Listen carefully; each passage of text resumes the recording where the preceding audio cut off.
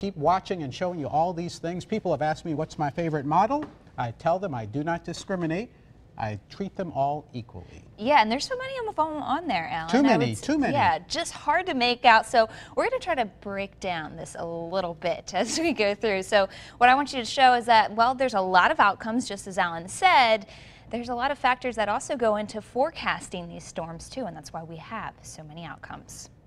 Spaghetti plots. They're a common sight when meteorologists show the latest forecast, but what are they? As it turns out, they're actually computer models. Each line represents a different model. Now, typically, we only show you about 5 to 10 models of the better performing ones, but the National Hurricane Center recognizes more than 40 different models.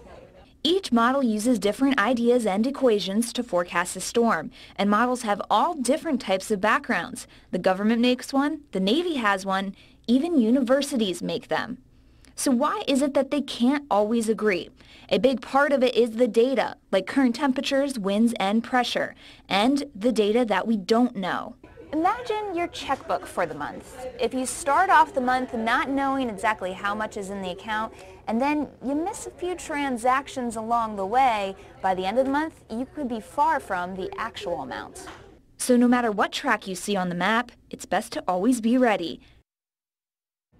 And of course, it's important to know that these lines show nothing about the speed or the strength of any given storm. Spaghetti plots simply give us an idea of all the possible tracks a storm could take if one forms.